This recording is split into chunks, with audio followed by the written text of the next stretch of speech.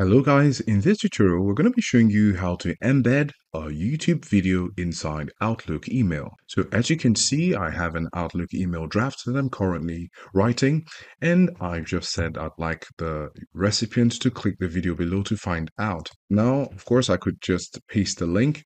However, I'd like to embed the video because it's more appealing to your recipients to see the video or the thumbnail of it and then click on it.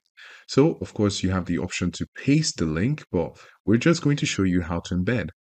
Now, on Outlook, there isn't any option to embed, so we need to find other methods to do this. So we're going to go over to YouTube, and I'm going to show you how to do it. Now, here on YouTube, I have a video of about 8 minutes, and in order to do this, I'm going to scroll down a bit, and I'm going to go to the share option.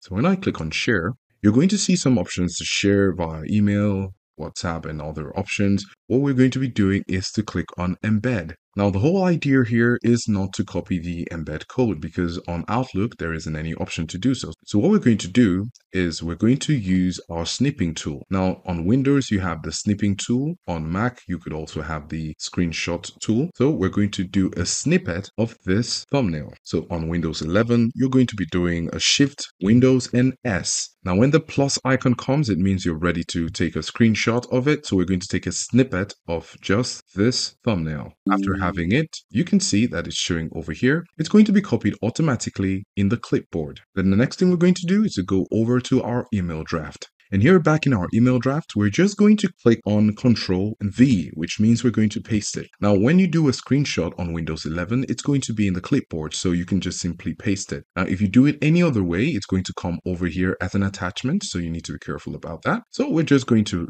shrink this a little bit. Yeah, this size looks better. Now, the next thing we're going to do is we're going to go back to YouTube and copy the link. So here on YouTube, we're going to close this with the X, and then we're going to click on share again. And then we're going to come over here where we have the link and copy the link. You can see the link is copied to clipboard. Then we're going to go back to our Outlook mail. And now we're back to our Outlook mail after copying the link from YouTube. We're going to go over to the picture, and then we're going to right click on it. And then we have the option to link. We're going to hover over to the arrow, and then you can see here recent items. So instead of going to insert link, you can see that this is the same link that we copied from YouTube in the clipboard. So we're going to click on it. And now if we hover over it, you're going to see that the link appears as to be embedded into this picture. This simply means that if we send it, the recipient could click on the image and it's going to open in a new web page for the user. So now we put in the email, we're simply going to click on send. Now we just send this to ourselves just to show you that it can work.